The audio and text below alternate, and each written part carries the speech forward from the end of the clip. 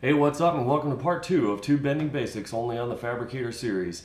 In part 1, we learned about the materials, we learned the difference between tube and pipe, we learned about a little bit about the bender, we learned about the dies, we created ourselves a bending gauge, we created a cheater, and now it's time to start bending. So if you missed part 1, to get yourself up to speed, click on this video card right up here and take you straight over to part 1, so that way you can get back over here. So without any further delay, here's part 2 of Tube Bending Basics.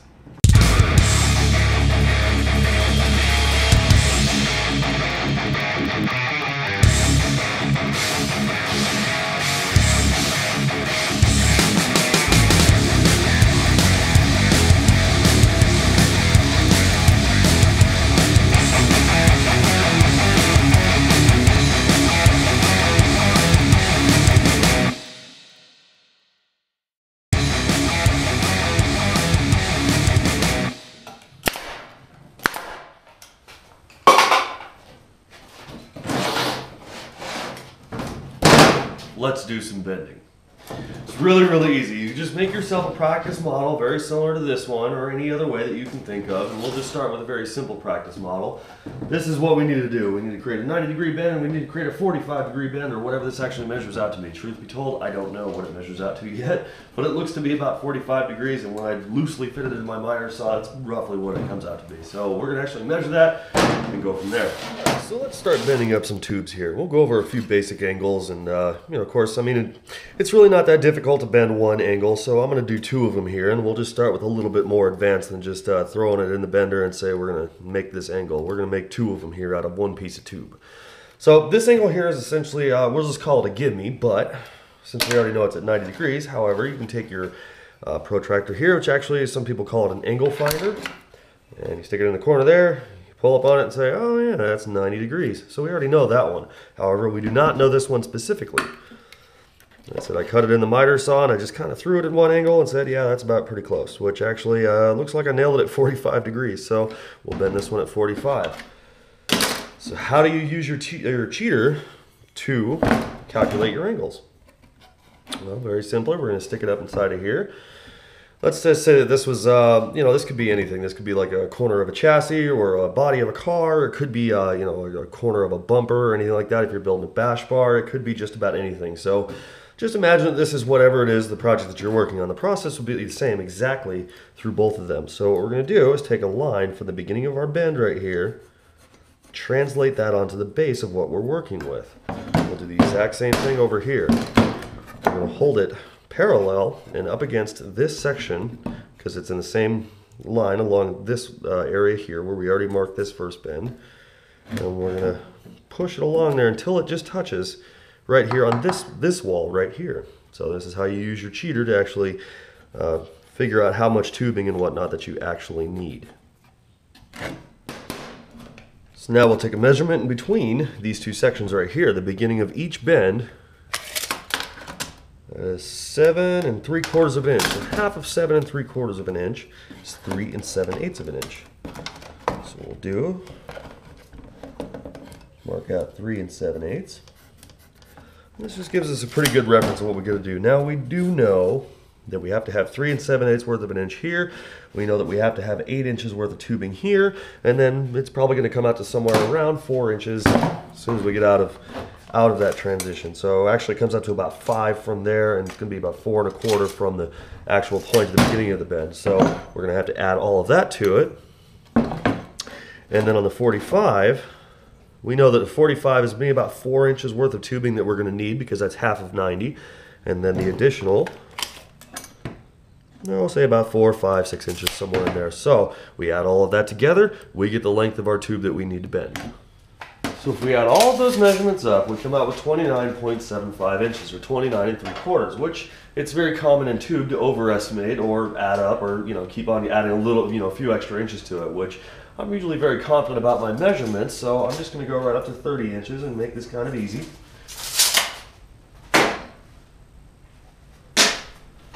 at the 30-inch mark, we'll make our cut. While there are some pieces in this world that you can actually work from the center of your tube outward, some things like that would be like a main hoop or Even some bash bars, for example, if you have just a common design that you're going to run from one side to the other, Nerf bars, shock hoops, all kinds of other stuff, you can actually work from the center of your tube and measure outward. However, this, on the other hand, has two different angles at two different places using two different lengths of material. So that's why we already calculated all of this, the difference between the center of where the beginning of each bend is and then the actual excess material from each side. So we know in this case we need about 9 inches worth of material, and this was 3 7/8 of an inch. So what we're going to do is start our bend at 12 7/8 of an inch.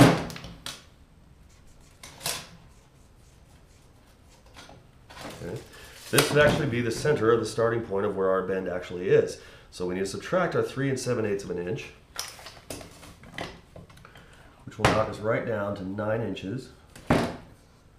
This will be the start of our 45-degree bend. Now, it's very, very important which side you actually mark out where it needs to go on the bend. If we were to bend it on this side of the tube here, notice that we'd have entirely too much material and it won't actually land where we want it to be. If we were to bend it on this side of the tube, the bend would actually land somewhere in this area right here, and that's not where we want it. We want it to be on this side of the tube, so we need to make an arrow that notates which side of the bend we need it to be on. So now let's work on where this 90 goes. Since we're going to do both bends at the exact same time without pulling it off and remeasuring and all the rest of the stuff, we can knock it out pretty much the exact same time. So 3 7/8 of an inch from our center reference, and our bend needs to be on this side of the tube. Now we can go load it in the bender. So when you load into the bender, you need to pay strict attention to which side you're supposed to be sitting on, or which side the die is supposed to be located at. So if we were to load it in this way, you can see the bend is supposed to be on this side. So this would be backwards if we were bending this side first. But what I'm actually going to do is bend the 90 first, because there's most material on that side. Which, right now, if we load it back in, it's on the wrong side. Since my bending reference is the beginning of my die, I'm going to line it up right to the beginning. Throw the stay on it, get it nice and tight.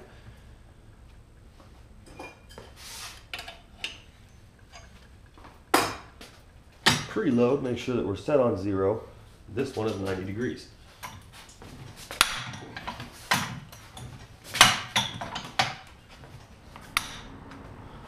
Alright, so let's pay attention to a little thing here called spring back. You notice when I actually load here and I push the bend right onto the 90-degree mark with tension on it and I let off, notice how it jumps back a little bit. It actually comes out to about 88 degrees. Well, how do you get past that? Just give it a little bit more and nudge it back so that when it actually releases its tension, it lands right on that 90-degree mark as it rests right there. Now, sometimes it's only a couple of degrees.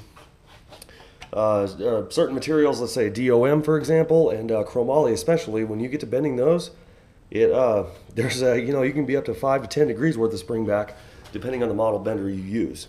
So just make sure that when it actually rests, after you've done your bend is complete, where it rests is where it needs to be on the actual pointer on the degree wheel itself. That's how you deal with spring back. So we'll loosen up here.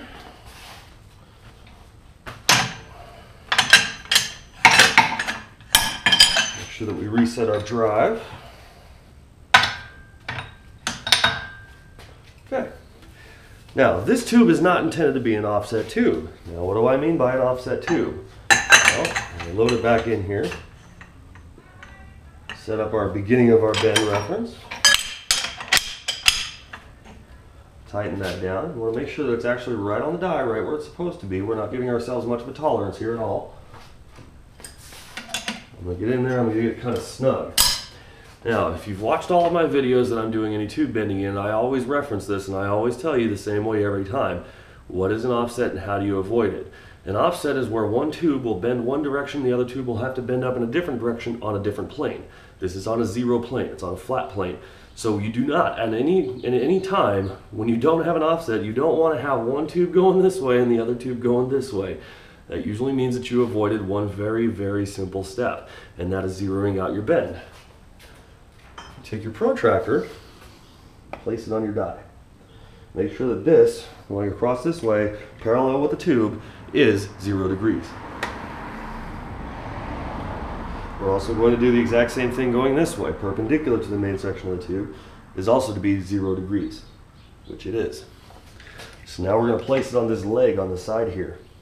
And we're going to turn it and rotate it until it reads 0 degrees. That means that this bend, when we make it, will be level and flat and even. Once we have it in there, we're going to lock it down nice and snug. Of course, we want to double check one more time that our bending reference, the start of the bend, is at the beginning of the die where our reference always is. Preload, ensure that we're on 0.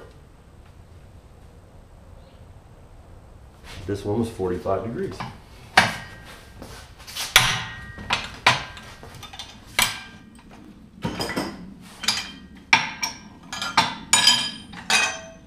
Let's go see how we fit.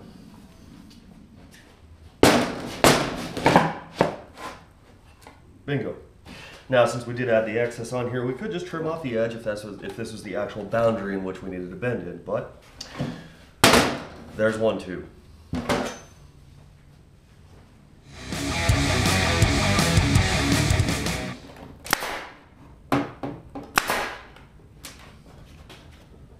All right. Let's toss a little kicker into this one. We're going to go into what we call offset bending. Now you notice we're going to take the exact same form, the same dimensions as before, except this time we have to create an offset. What does that mean? That means that we're not bending on a two-dimensional or a flat plane anymore. We are now bending into 3 planes, X, Y, and Z. So we obviously know that this 90 degree right here will be the same, but when we get up to the top here, we have to turn or clock our piece and bend it upward at whatever angle it needs to be. So that's what we need to find out, is what this angle is, and then we'll take our dimensions, lay out our cheater, and get to bending that one. So we already know that this section over here is already 90 degrees, and we also know that this was calculated at 45 degrees. But let's pretend for a minute that we didn't know that. What we'll do is we'll go in here, we'll measure. Alrighty, we got 90 degrees in this corner. Take a measure here. We have 45 degrees here. What about this one? Now we can take our protractor here, or angle finder, whichever one you want to reference it as, of course. We can use that and look at it. Say, yep, and we have another 45 degrees right there. We can use this type of protractor. You hold it up against where you're at, 45 degrees. So we know we have to have a 45 degree bend at a 45 degree offset. We'll show you what that looks like when we get to the bender. But let's take our cheater here. We've already verified this right here is the reference that we're going to use. This one might change though. So what we're going to do is place it inside of here, and we want it up against this wall. We want it up against this wall here, and we also want it to lay flat right here on this one. Make sure that it's actually laid out correctly right where it needs to be. We'll make another mark here. We'll scratch that one out so we don't get them confused.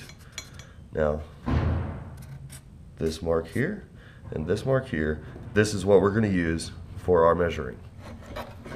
Okay, so let's take our tape measure. Point A and point B.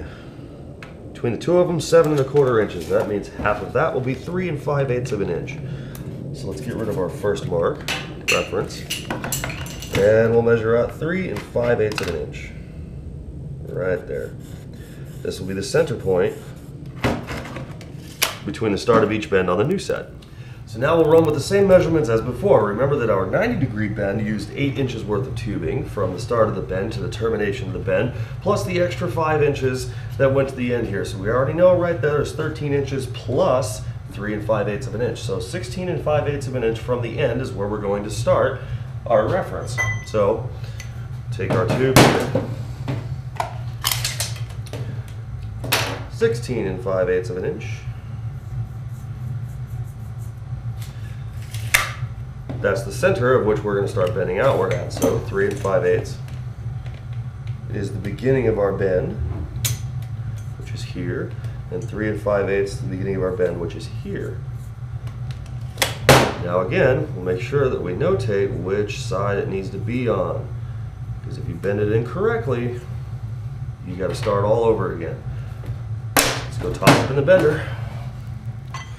All right, so we'll load back up again. We're going to start with a 90-degree bend. Place it up right at our line, beginning bend reference. Lock it down. Okay, so in order to get our offset, we're going to turn this around and get it lined up to bend our 45-degree bend. Now remember that our 45-degree bend also needs to bend upward at 45 degrees. So what we're going to do, load this up, get the beginning of our bend at our starting reference, which is the beginning of the die. We're just going to loosely clamp this in here. So that way we have the ability to turn, twist, move, and maneuver the tube around so we can get it at the correct angle. Now this is one part that's very, very important, and that is your point of view.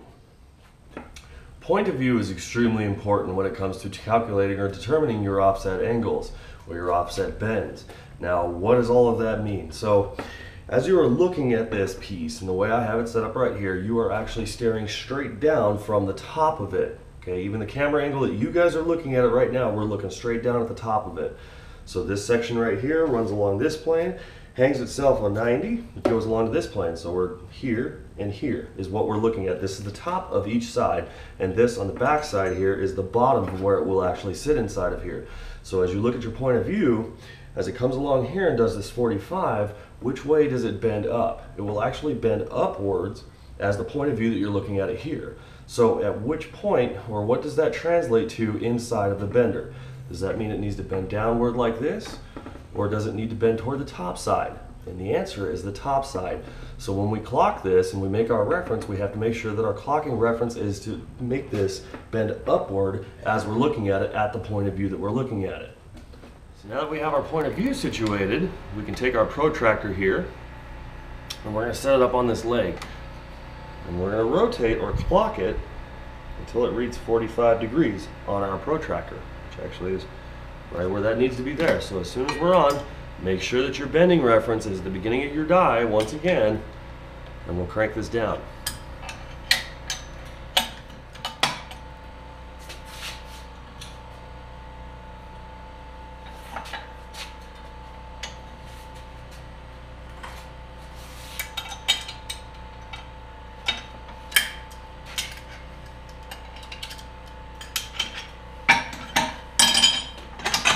We'll go slap this in the mock-up and let's see how well we're doing. All right. There we go. So right there, to recap, we have two virtually identical tubes, the only difference being the offset in which they created, which made it from 2D bending up to 3D bending, if you will. So both of these being the same size, both of them having virtually the exact same angles on them, and I really hope that these examples served you well for that. Now, if that doesn't make sense, or you need to see more examples in action, because in all honesty, if I was to give you every single idea of tube bending in action, this video would probably be the longest on YouTube. So, head over to thefabricatorseries.com. You can go by clicking this video card right up here, and that'll take you right over to the build blogs, where I will have all of the examples and lots more reference material for you to check out while you're over there, and brings it back to YouTube. Makes it a little bit easier than cruising along.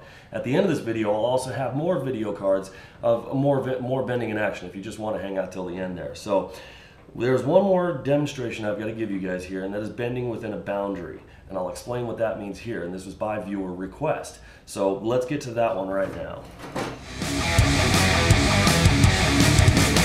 Okay, so let's go over bending within a boundary. And when I say a boundary, that's an area where you want your termination of each bend to land within a specified area. So the best example I can give for this one is probably a set of Nerf bars or running bars along the side of, like, say, an off-road truck or whatever, for example. So we're going to make a shrunken down version of that because I don't need to use too much tube on this one for a demonstration. But let's just take this piece of tube that we have right here, and we'll say that we have our boundary that we're going to identify, or at least at the center of the tube that we're going to identify.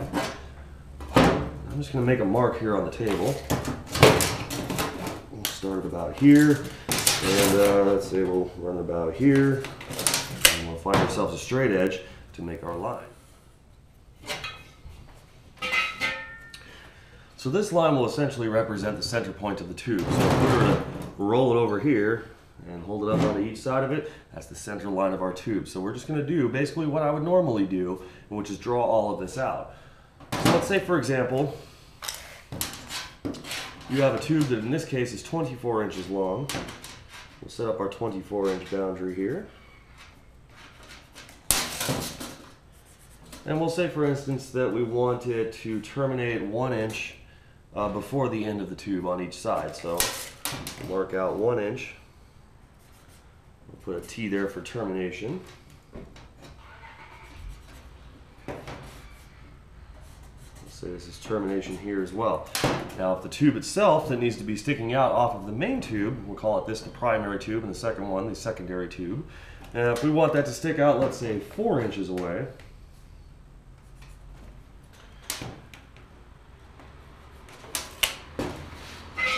give ourselves a line.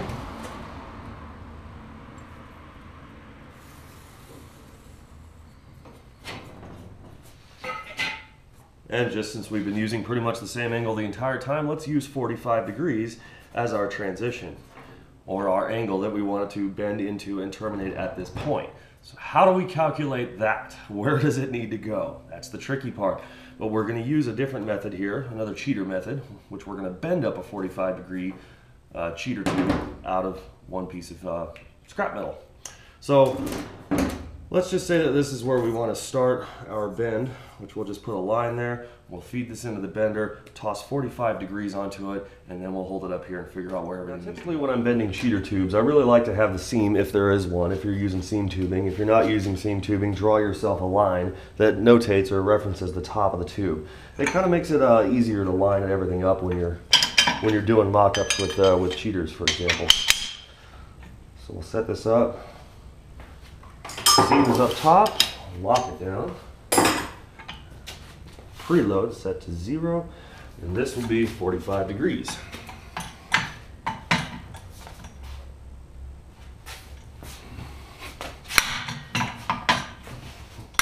Now what I'm doing here is just going all the way around the tube, just trace out the circumference here, so that way I have a good identifying line all the way around it at the start of my bend, which is how we determine everything with our cheaters. So what we're going to do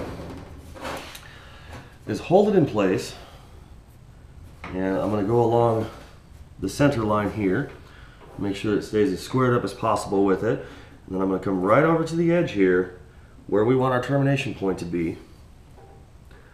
As soon as it's right there at the edge of this tube, where it would be the edge of the notch, I'm going to translate my beginning of my bend mark right down onto the table. We're going to do the exact same thing on this side. Get it right up on that line, come right to the edge here,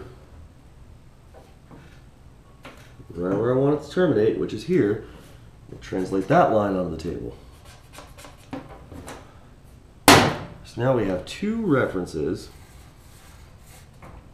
at the start of each one of our bends, and each one is 45 degrees. So it's going to basically hang itself in here and terminate right where we want it to. So now we take a new piece. This is the primary tube. We'll take our secondary tube. We'll run our measurements here. This is 5.5 inches in between. And we know that each one of our 45s takes roughly 4 inches worth of material on each side.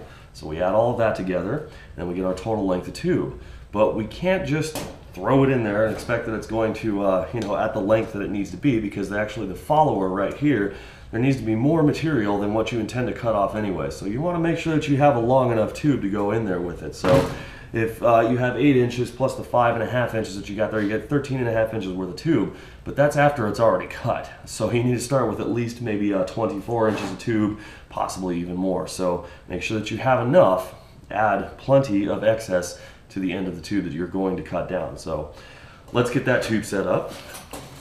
Okay, so let's start by getting the center here. This is a 24-inch tube, so 12 inches is the halfway point. Half of 5.5 inches is 2 3/4 of an inch. So we'll go 2 3/4 here, 2 3/4 here, And always notate which side the bend needs to be on. So bend on this side, bend on this side. Actually hold it up here. Look, we're actually right on our marks where we need to be. So let's toss this in the bender.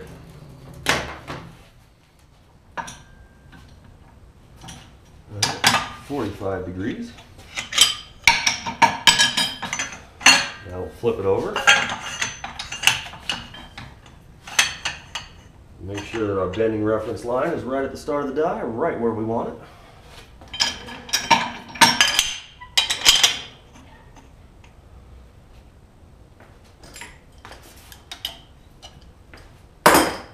Now, remember that all-important step. Zero out the die, so we do not want to bend an offset here. So verify we're 0 degrees this way.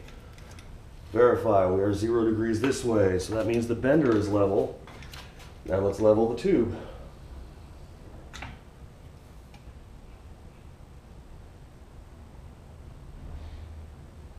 Zero degrees.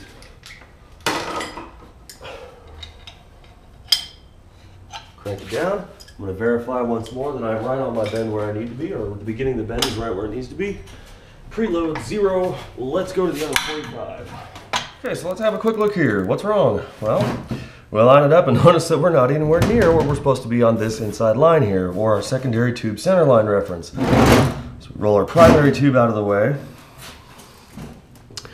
And we'll line this up. Let's say we'll use the seams, because I'm just doing this for the purpose of the video here. Normally I put the seams on the inside, but so we can see this easier. We'll line this up. Points of termination where they're supposed to be. Now, the primary tube as well as the secondary tube was marked or referenced as halfway across the tube. Okay. Now, if you watch the tube notching video, you notice that the rule of thumb for notching a tube is 1/3 tube diameter. So, if we mark this out at our halfway point, when we cut and notch, we'll be able to follow the 1/3 rule because we didn't take too much metal away. So what we're going to do is get our length here, our length set for the amount that we need to cut off of here.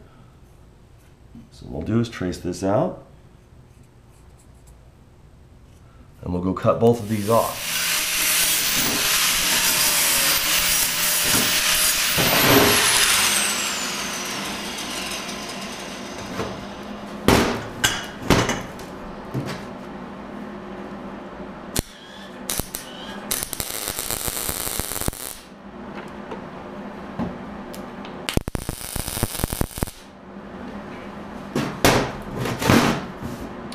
Bend within a boundary, just like that.